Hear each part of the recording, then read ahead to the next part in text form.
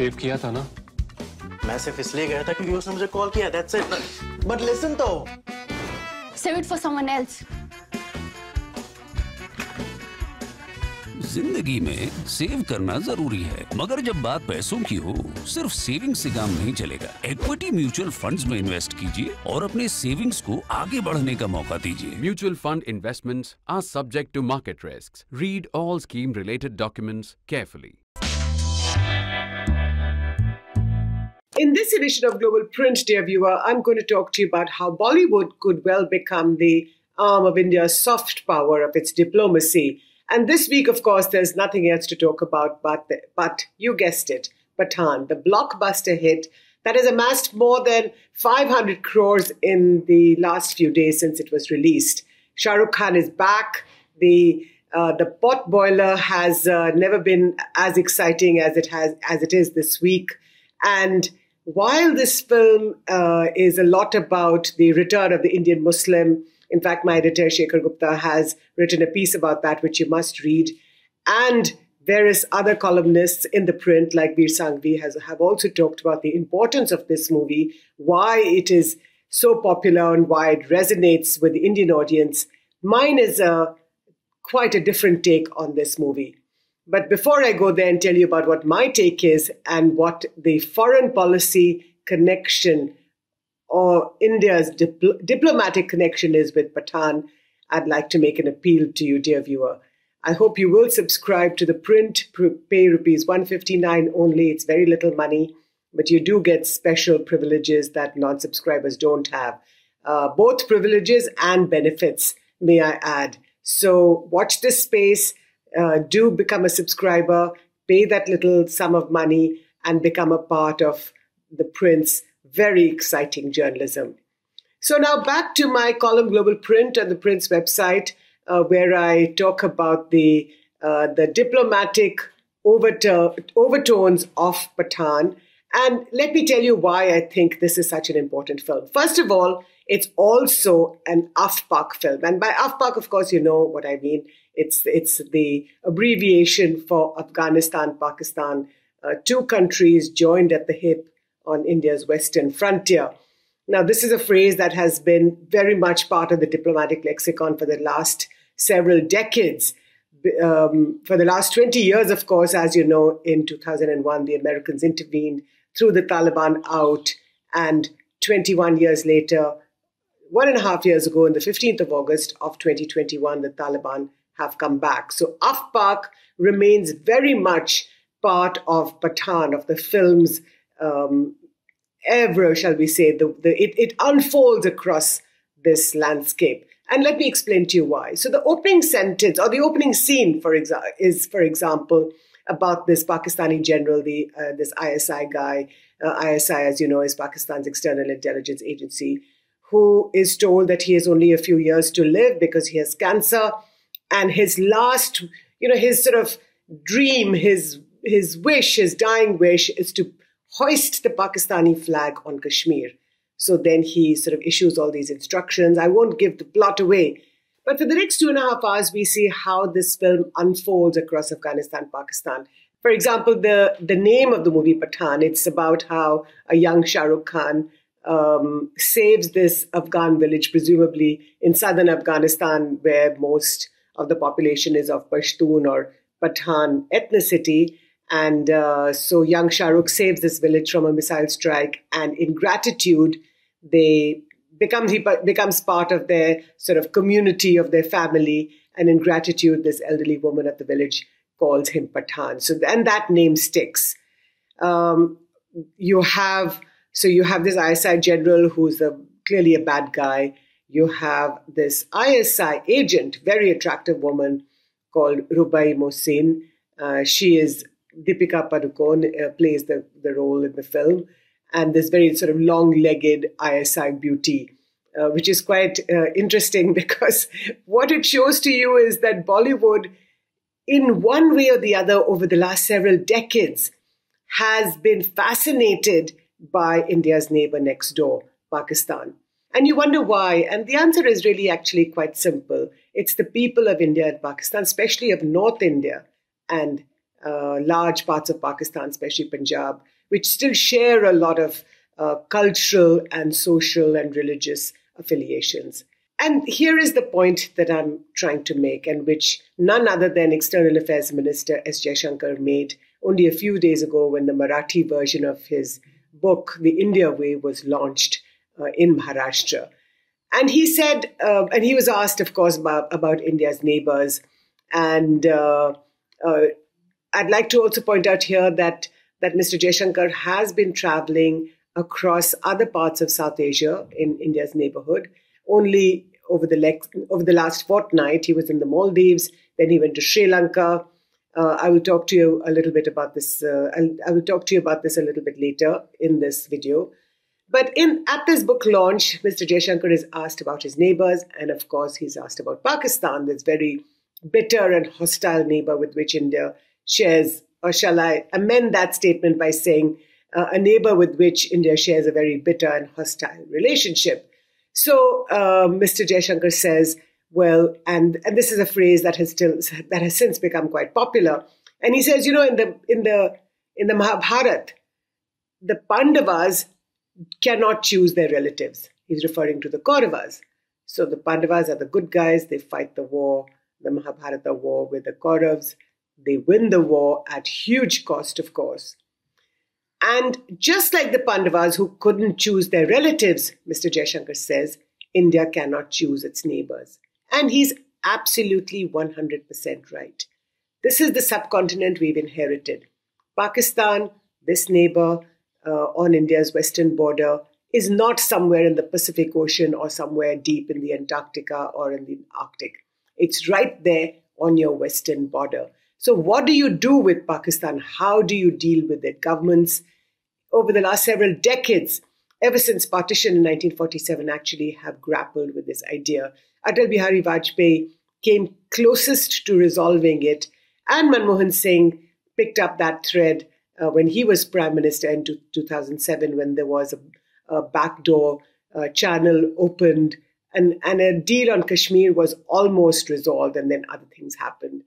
So the point that Mr. Jaishankar makes, which is that India cannot choose its neighbors, is a point that is very well taken. And you wonder if the Modi government is expanding on this point, even as it leads the way into the future as the leader of the G20. Now, you can be cynical and say that because India is the leader of the G20, that's why it is making all these efforts at normalizing or attempting to normalize at least its relationship with Pakistan. The invitation to Bilawal Bhutto Zardari, Pakistan's foreign minister, to the meeting of the Shanghai Cooperation Organization in Goa in May. Subsequently, there will be an SCO summit as well, to which Shehbaz Sharif, if he's still Prime Minister, will most likely attend. The summit of the G20 will take place in September, and you cannot have the heads of government of the world, of the most powerful economies in the world, congregating in New Delhi, and then India having this terrible relationship with a country in its own region. That simply doesn't work. So if you want to be the leader of your region, you better resolve the problems that you have with your very hostile neighbors. You have to find a way out. It's not very clear, though, what path the Indian government or what path the Modi government wants to take with Pakistan. So there is this invitation to Bilawal Bhutto Zardari, but at the same time, India has also written to the World Bank to say that it wants to modify the 1960 Indus Waters Treaty between India and Pakistan. Now, this treaty has really stood the test of time. It's 63 years old. It is a treaty that basically talks about sharing the waters of the Indus basin. So you have the 5 rivers of the Indus: the Satluj, the Ravi, the Beas, the Chenab, and the Jhelum. Now, the 1960 Indus Waters Treaty gave 3 of the western rivers to Pakistan and the eastern rivers to India. But over the last 4 or 5 years, Pakistan has complained and said that India is building dams on its rivers, on its eastern rivers. And as the lower riparian, India's this dam building on the Indian rivers is having an impact on the water that's flowing down to Pakistan. Now, according to international law, as you know, dear viewer, the upper riparian state, in this case India, cannot stop the flowing waters of the river. It has to let it flow.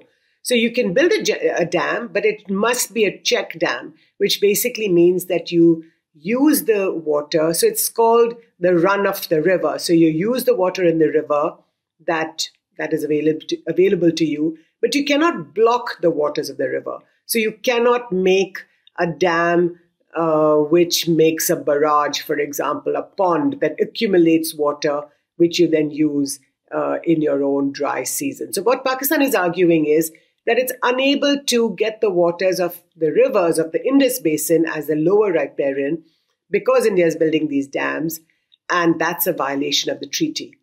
And India is demanding a neutral expert and is saying that it's done no such thing, no such violation, and that it needs to build these dams to develop its own country and to improve the lives of its people. Now, there is clearly some sort of a problem there.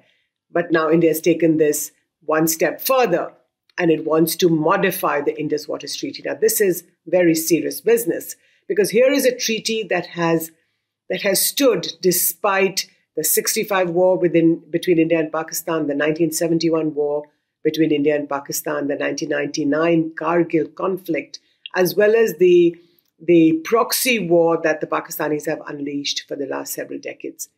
But the Modi government, which believes in a muscular foreign policy and which has implemented such a policy over the last several years, says that this Indus Waters Treaty doesn't hold for India any longer, and that it must be modified.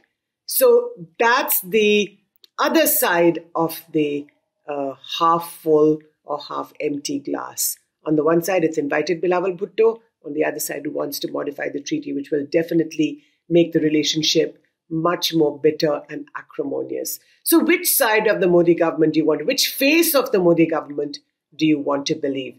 Both faces are clearly there for you to see and for the world to see.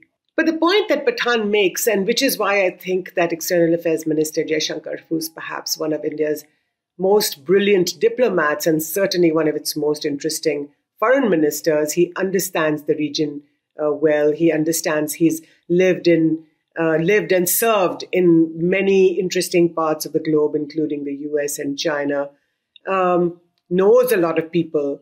And this is the point that he brings to the table. So if India cannot choose its neighbors, what better than to find a way out of the imbroglio that has beset the India-Pakistan relationship. So here is the point that I think Pathaan makes, which is that you can have the good guys and the bad guys, and they needn't be based according to your nationality. So the Indians are not only good people, or the Pakistanis are not only good people. You have the good and bad in both sides.